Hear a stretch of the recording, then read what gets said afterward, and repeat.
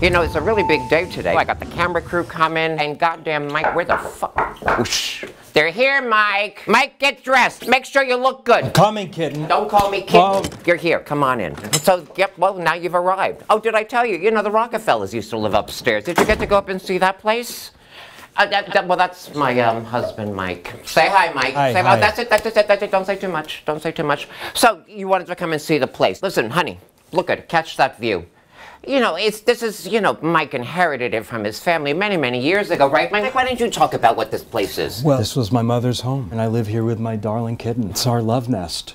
Am I allowed to say love nest? Yeah, I just think the less information we share with these people, the better. Discretion is the key to valor. You know, isn't that...